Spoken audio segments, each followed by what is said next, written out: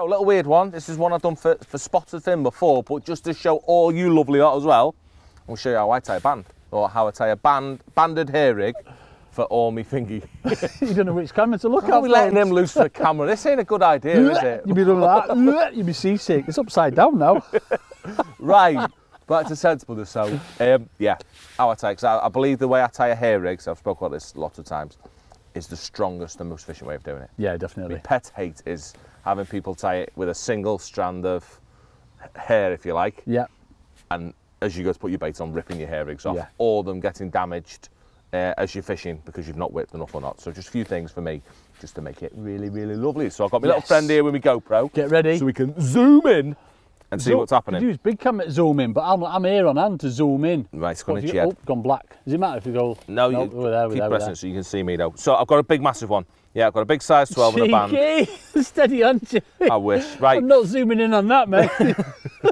Andrew, come on. Sorry, mate. Go on. I've got a big, massive one just for visual bit. Honest to God. So very confident, isn't he, folks? Right, go ahead, Jay. Go ahead. Go on, mate. Sorry, go on. So Right, first thing I want to get your big massive one out then. Come on, let's have a look. There it is, folks. Look, he's waiting for him. big size 12 so you can see things better.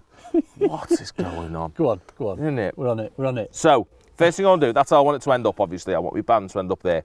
So first thing I want to clock is the length of the shank of the hook, depending on how big a hook I'm going to do. It'll dictate the size of the loop that I'm going to make. Yeah. So I'm going to take my band. I've got some decent line. I think we've got some 016 there. Put my band through. Do you know what I mean? Just thread it onto the line, like so. So he's just dangling on the line. Yeah. Am I masking you, Rich? He's free running on the line. So now what I want to do is just tie one simple overhand knot. Just double that up so it's all nice and goes done. And I want to tie the loop the same size as that shank.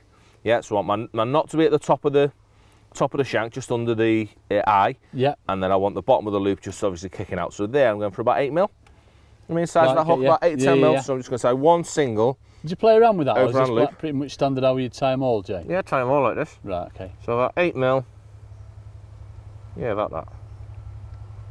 So nice and tight. Yeah. Yeah. So I've got the band is free running in that loop, yeah? Yeah. And I'm going to chop my tag end off. So nice and flush. Yeah, very sharp them, Andrew. I'm liking them. Proper in some, mate. So I'll end up with that. Yeah, just a band in a loop. You can see it all nice and lovely. You say free running, so there's no knot strangling the band, which is what often you get. Tightening and tightening the more you pull on it, and then it's snapping your band. Yeah. So we got rid of that issue straight away. Next thing, I'm just making him flush, is to get me hook. Is this the big one, yeah? So we got the big one back out, yeah, and we're going in the back of the hook. Right. So we thread it through the back of the hook, through that lovely big eye on the hook. Yeah. And we pull a knot, and if I've done it right, which I'm hoping we have, yes. So my knot sits right on the bottom of the eye, but my band's right in the most perfect place. Right where I want it, just beneath the bottom of the band. Perfect. So this will be for all my pole fishing. Yeah. Yeah, and I don't use a band when I'm fishing a bomber pellet. I do it in a different way that we're going to do another video for. Yeah. So for all my pole fishing. So now what I can do is actually pinch the band so it holds right in the right place. Just pull the knot down because I don't want it clogging the eye up.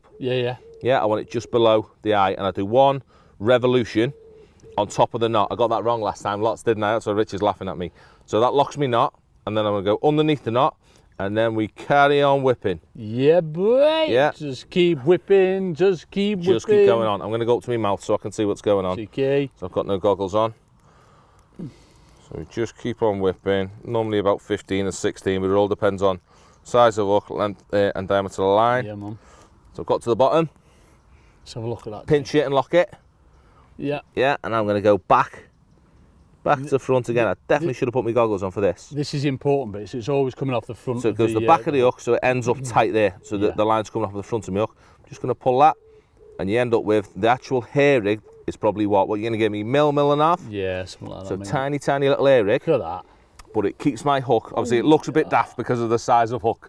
I mean, I'd have normally had a bigger band if we were going to use it. Yeah, definitely. No. I've just stolen that band off a size 16 and it wasn't quite big enough for showing on camera. So it just makes it, so what I've actually got, if we can really zoom in, is a doubled up length of line coming out the bottom end of that whipping. Yeah? Because it's double and it's not strangulating it on it. Yeah. it keeps it twice as strong, so there's no chance of snapping your bands off. But also, if you don't whip all the way to the bottom of your hook, if you only do 6 turns, you find that your hair rig comes off too early and it gets damaged if your hair's too long.